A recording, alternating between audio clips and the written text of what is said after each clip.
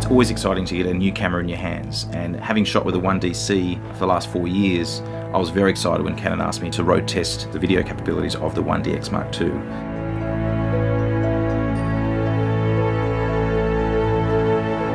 So when I was thinking about an extreme environment for a bit of a test run, we thought it doesn't get much more extreme than this. We're in the middle of winter off Senja Island in Norway, in the Northeast Atlantic Ocean. It's dark water, incredibly cold. It's a pretty harsh environment, and let's see how the camera goes.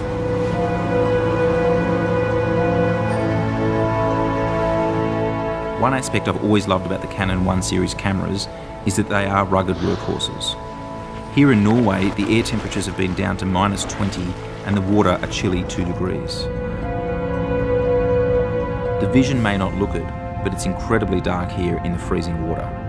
These are the most gloomy conditions I've experienced, with no direct sunlight hitting the water.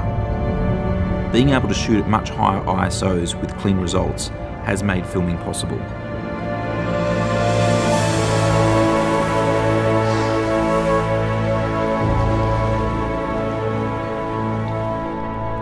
It's great to see recording capabilities of 50 and 60 frames per second while shooting 4K, with the addition of up to 120 frames in full HD. There are many times which I want the resolution of 4K combined with the aesthetic of slow motion, and this camera wraps them together beautifully. But for me, the live view autofocus with tracking is the most exciting new feature about this camera. One of the big challenges with shooting video on DSLRs is hitting sharp focus manually, and this intelligent tracking system actually enables the camera to do the focus pulling for you. I'm a lover of glide cam, and until now it was impossible for me to move towards a subject and have the focus track in. It's the new dual pixel CMOS sensor that allows this focus technology to function.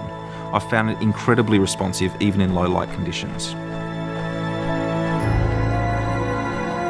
I'm just looking through some of the images that we've just shot here, and it's really exciting. This is what I've always wanted. I've always dreamed to have this sort of feature. It's just going to open up all sorts of possibilities.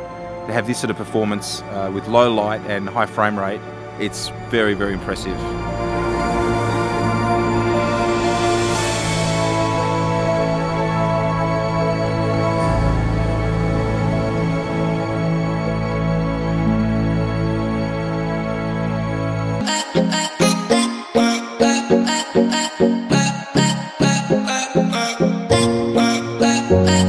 Bye.